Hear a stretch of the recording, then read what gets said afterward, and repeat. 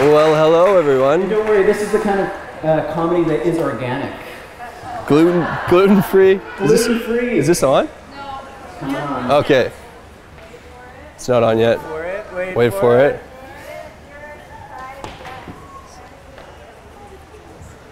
I'm just gonna stand here for 10 minutes and stare. I'll fill it in. I heard this joke one time. And it kind of relates to what David's been talking about, this kind of scientism, this religion. So there's this little girl, she's about 10, she's on a plane, she's reading her book.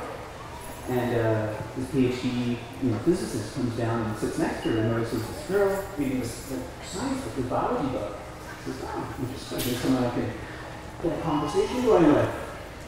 So starts it up and says, little girl, what do you think, what makes this airplane be able to fly through the air?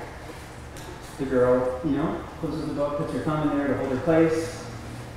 She says, before I answer that, I'll tell you this. I'm reading about, the deer that, drops little poops along as it goes.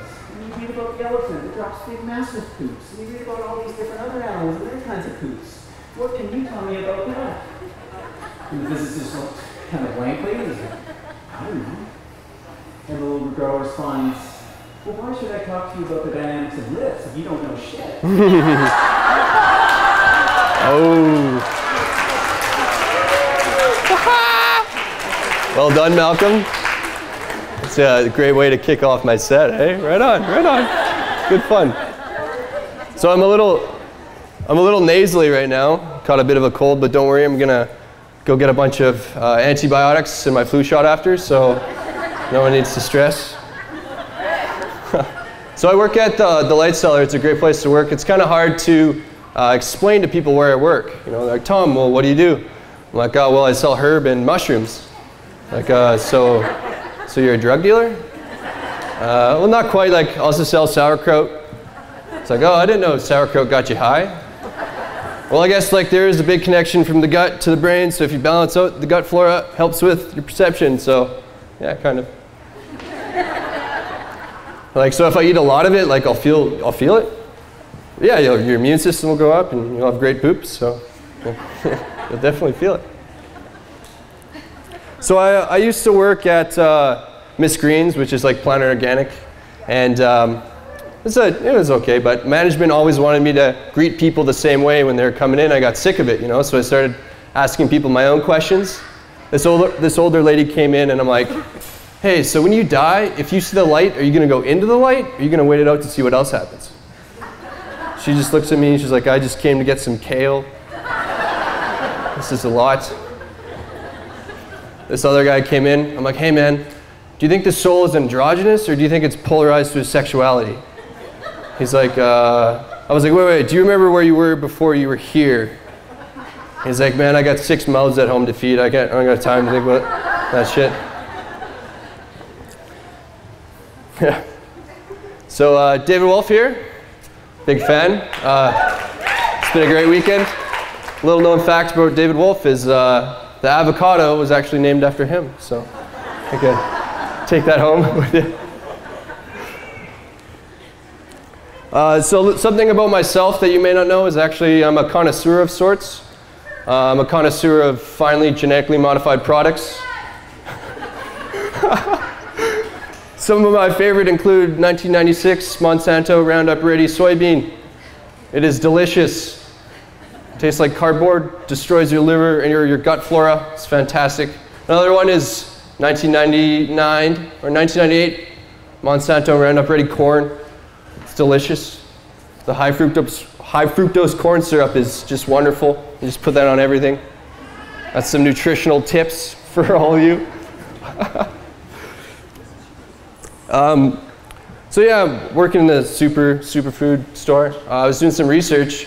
I came across some cutting edge nutrition. It's called super duper foods. See, the duper is actually the nutritional component.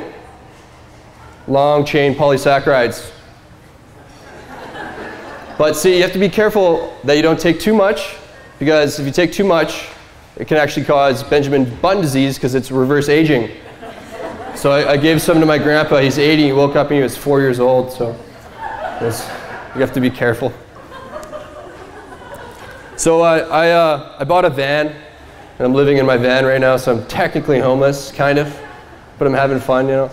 Spent a lot of time just thinking in my van about things, and I was thinking the other day, like, why do we call it the human race, you know? Has anyone seen the finish line? Like, I'm exhausted. I'm thinking about pulling out of the human race. I feel like I've been part of the race for about 4 years now. Before that, I think I was part of the human loiter. Just getting drunk and kicking over garbage cans with my friends. Before that, I was part of the human mooch with my parents, so just taking stuff, just wanting more and more and more. I was a pain in the ass. If my mom cut my toast the wrong way, I wouldn't eat it. I wouldn't eat rectangles, just triangles. Very particular about my geometry and nutrition. So I went to a bar the other day to try to pick up this girl with a magic trick that I didn't know how to do. Turned out fantastic. She vanished. Apparently, I'm quite the magician. So I'm not a big fan of TV. Even the word like television, tell a vision. Like, we'll tell you your vision, and you just sit there, just pumping ideas in your head. It's garbage. One thing that really annoys me is toilet paper commercials. It's all the same. It's all the same shit. Dare I say? Wah, wah. But yeah, it's always the same thing though, right? It's always like fluffy animals rolling around the toilet paper, and these people are being like, oh, our toilet paper is as soft as these small fluffy animals, you know? And I'm sick of it, but like I gotta wipe my butt with something. Sick of supporting these guys. So I've decided I'm gonna start using the cats instead of the toilet paper. So my friends come over and they're like, Tom, why is your bathroom full of cats? I'm like, well, I'm trying to reduce my waste, reduce my carbon footprint, you know, trying to save the world. What are you doing, huh? Plus it's easy, just a bunch of cat food and some roofies, put it on the lawn and we're good. On a side note, why is toilet paper white like it's this blank canvas you're about to put this masterpiece on? You know? Because they bleach it. They don't need to do that.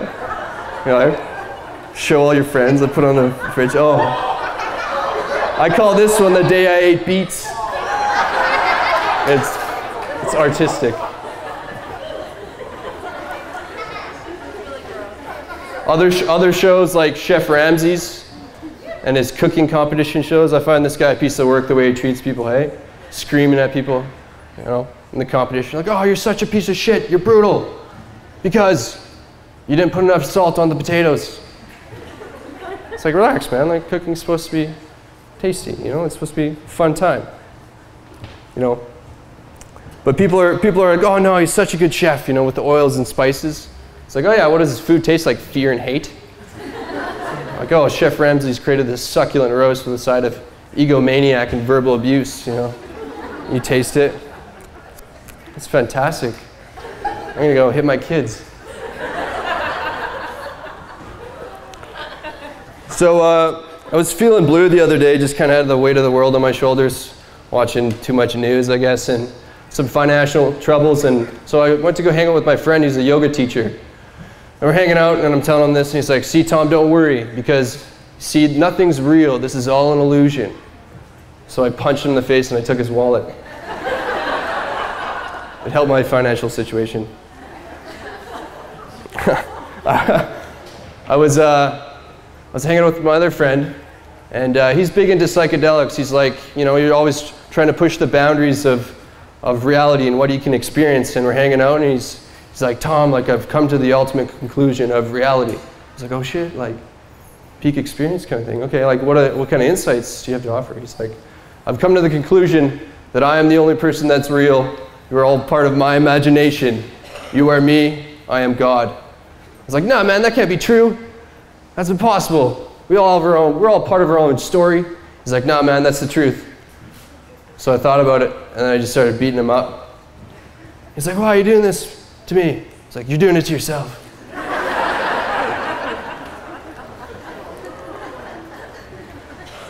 So a little about me is I went to university, majored in conspiracy theories, minored in marijuana. It was a grade 1.5-year program. I really learned a lot. One of the big theories going on around right now is the flat earth theory. You know, lots of people are convinced that the Earth is flat.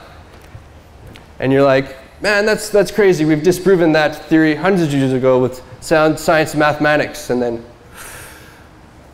well, shit, man, I don't know. Like, I've never walked around the Earth in a straight line to see if I finished where I started.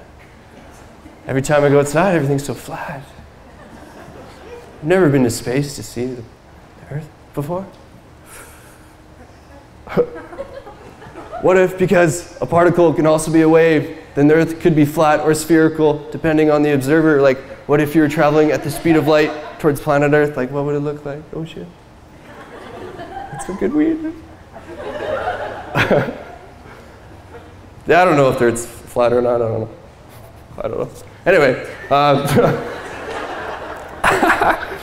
so I was thinking, who was the last person to realize that like getting stoned didn't mean being murdered by rocks anymore?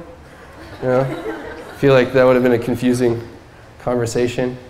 Like, how'd it go? You know, it's like, oh, I was with Bill last night, and yeah, Bill got stoned. Oh shit. Well, is he okay? Oh yeah, he's fine. He just got stoned. Well, like who stoned him? Well, like, what happened? He did it to himself. Well, is he alive? Like, I don't understand. Yeah, he's fine. He just got stoned and he was freaking out about the Illuminati and chemtrails and shockers and stuff. It's fine. I wouldn't want to. There's a big difference between getting stoned in Canada and getting stoned in Saudi Arabia. I wouldn't want to get stoned in Saudi Arabia. You could get stoned for being stoned in Saudi Arabia. That's no fun. I feel like that conversation would be confusing too, you know? Like, oh, my friend, he was stoned last night. Oh, sweet, like hashish or what? No, he died.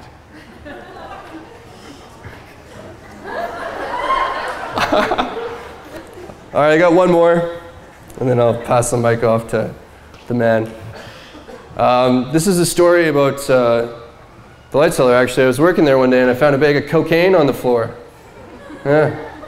I was working at the till and, you know, this guy buying some stuff, bought some sauerkraut, some pine pollen, medicinal mushrooms, and he leaves and I walk around the till and I see this little bag of white powder. And I pick it up and I show my friend. I was like, look at this. He's like, what's that? It's like, looks like drugs. He's like, let's figure it out. I was like, all right.